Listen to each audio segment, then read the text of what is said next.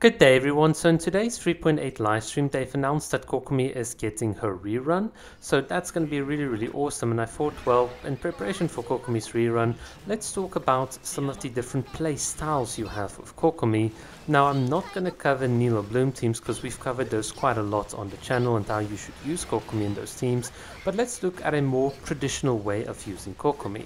So the first one you can see here, the first playstyle, is a hyper carry Kokomi. I'm only really including this for a theoretical sake. This is not something that most people would really practically want to do, but hopefully you guys can see more or less what the numbers are. You can get about 30k autos and so on with Kokomi.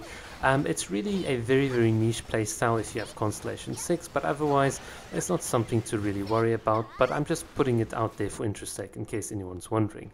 Now the second playstyle with Kokomi involves using her as a support in the more traditional sense. So basically you put down the jellyfish, you want to time your jellyfish refreshes, and you basically equip Kokomi with the tenacity set and with the Thrilling Tales to buff your main DPS. So this playstyle with Kokomi is all about just being a pure support. You enable the character that's going to do the actual damage, and she is just there for the occasional healing and of course very importantly the Hydra application, for instance like an Ayaka Freeze teams.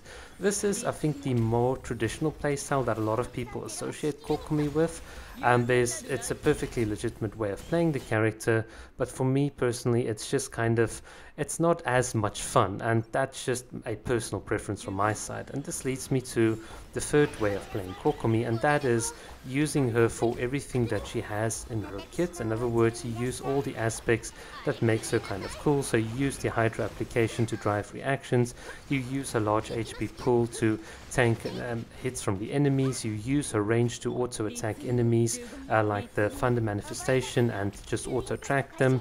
You use Kokomi to alternate between the jellyfish doing Hydra application or Kokomi being on field.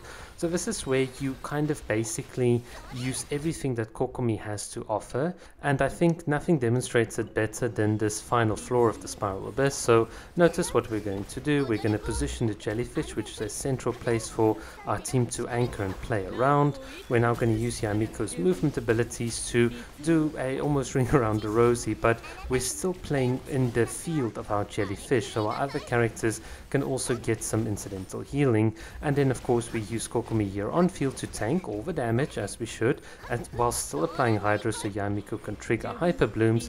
We reset the jellyfish in the new location, and that is pretty much what makes Kokomi so much fun, this more dynamic way of playing her. And this is what I really wanted to show you. So this is not just Kokomi fulfilling one role from a meta perspective, but Kokomi playing like how I envisage someone to play Genshin Impact, dynamically responding to what the enemies are doing, to where the enemies are, and then having this character be almost the stabilizer of the team whilst providing a ton of different utilities. That is what I think makes Kokomi so much fun, and honestly what I think is the most fun way to play the character.